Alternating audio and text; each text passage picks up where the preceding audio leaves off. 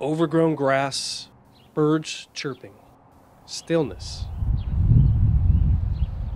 This year, something you could never really even think of. This quiet eeriness is an all too familiar sight for California high school campuses, including the Elk Grove baseball diamond. What a senior year means to guys, and just to kind of get it taken away without really even knowing at the time that it was over, it's hard. Joe Bellotti has been coaching at Elk Grove High since 2009. Many of his players have been part of the Elk Grove baseball community from an early age. I've been all-stars with them, like when I was younger, playing Cal Ripken. So I've been playing with Rudy Rodriguez since I was like 9 or 10 years old.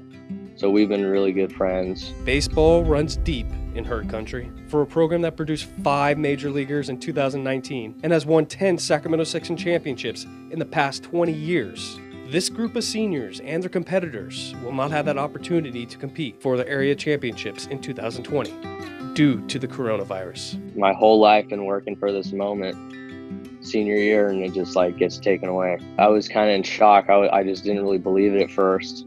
And then I just started thinking about it, and then it just hit me at one point, and I was just feeling really sad. Because it was emotional, you know. Yeah.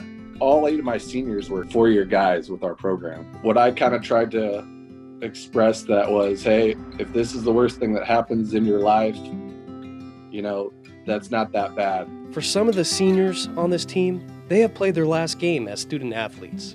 And while Carter's days of playing with the Herd have come to an abrupt end, his baseball career hasn't. He plans on trying out for Cosumnes River College next fall. But both he and Coach Bellotti want to thank the school and the students for everything they have done. Thank you for all the opportunities they've given me coaching-wise. To thank all my teachers. I just had a lot of fun. I'm going to miss everyone. It's really sad going out like this. I wish it would be better.